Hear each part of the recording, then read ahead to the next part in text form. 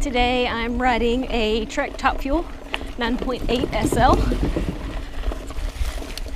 I broke into my friend Lindsay's garage and stole her bike, and I'm gonna ride the shit out of it.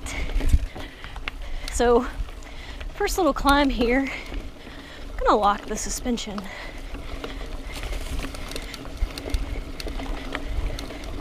Wow, that feels really good.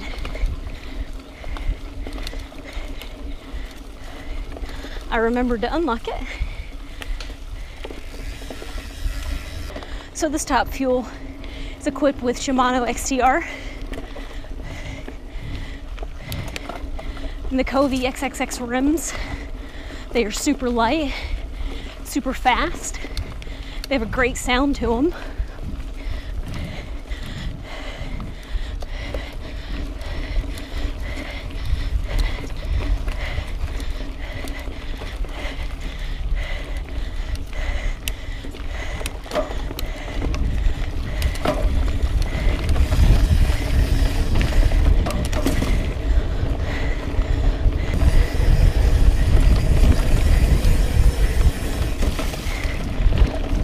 Feels really good in the corners. It's probably because it's so light. Time to see what she's made of. Whew.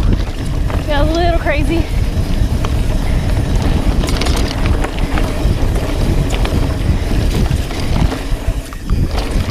Little jump.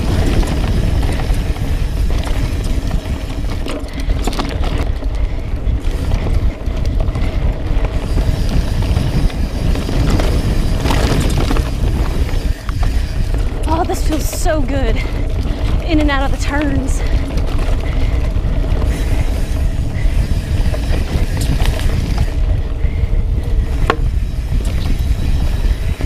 Go, go, go! Go, go, go! My chain came off. PR, PR! My chain came off. Get out of the fucking way! Strava! That really wasn't a PR. I just like to bitch at him for no reason.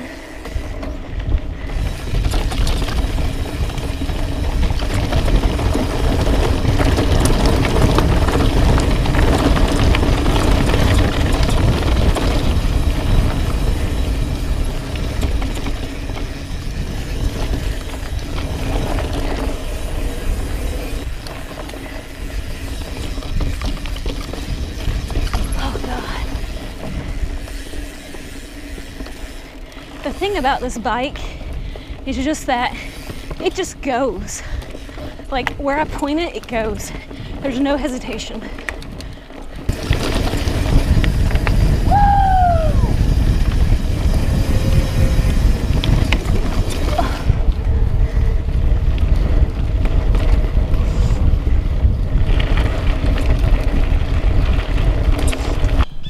I just finished up my ride on the Trek Top Fuel 9.8 SL, and this bike is super quick. It's very light, especially with this build. It's Shimano XTR, very light wheels from Bontrager. It's just very nimble. So when I'm riding downhill or even around corners especially, the bike just wants to take off. If I want to slow it down, it wants to go. So it feels very, very quick. Like I said, especially in the corners. I think a lot of this is because of the lightness of the bike. So I was kind of able to have a little bit of fun with that and kind of jump and play and some stuff like that.